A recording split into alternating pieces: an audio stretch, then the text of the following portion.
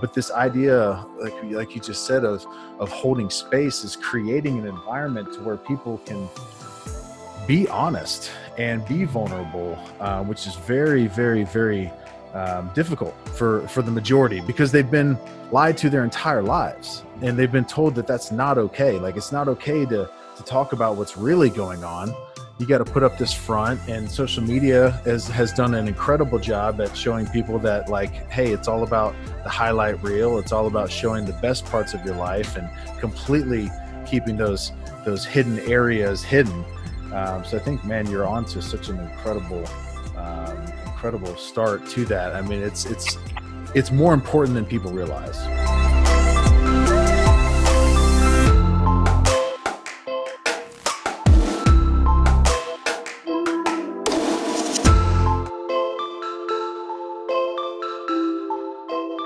Ultimately, vulnerability is the way human beings connect. Yeah. And we want to be able to connect with people on another level. It's the paradox, right? We think when we're vulnerable, people will perceive us as weak. But when we're vulnerable, that's when people are like, wow, you're so strong. And I'll challenge you on your definition of vulnerability. If we're looking at the definition of vulnerability as like, here's a piece of armor and there's a vulnerability right here, yes, I would say that is the same as weakness, but I would view vulnerability in this way as strength, ultimate strength, in the being able to show emotion. Because if you had somebody come up on stage that was vulnerable, you would say that person's being courageous. But we all look at vulnerability and we say, oh, that person, it's a sign of weakness. It's the ultimate form of strength. And to me, the ability to use your emotions, if we are on a team and we have a coach come out here and this coach were to try to, rally us to go into the second half when we're down, down in the score. If he were to come out here and use emotions and get emotional, like, those are the things that are gonna pull like our insides out. But I think it is a problem in that, we're sitting here talking about it and we don't have any idea how to do it.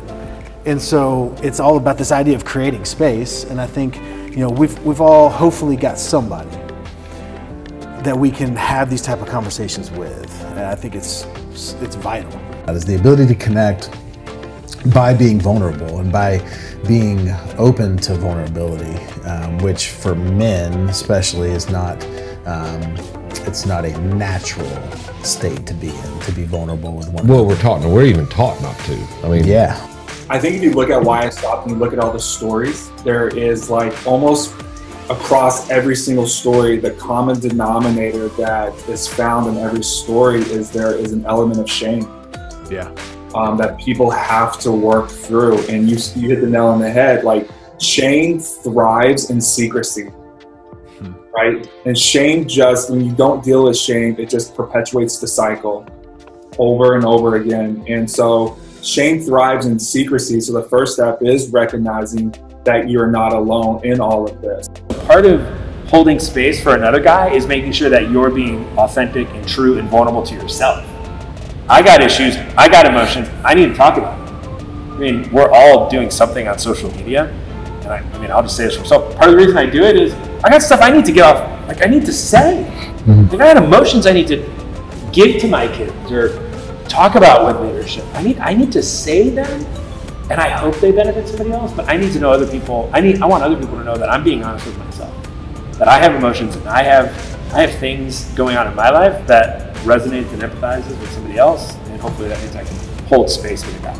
And my dad was in the 3rd Ranger Battalion, and I'm sure his dad didn't talk about emotions a lot. And so, for me to be kind of the first one of our family to be more in touch with my emotions and more transparent and vulnerable, it has to start somewhere. But I think for me, those things can always be broken by opening up your mind through books and podcasts and movies and travel.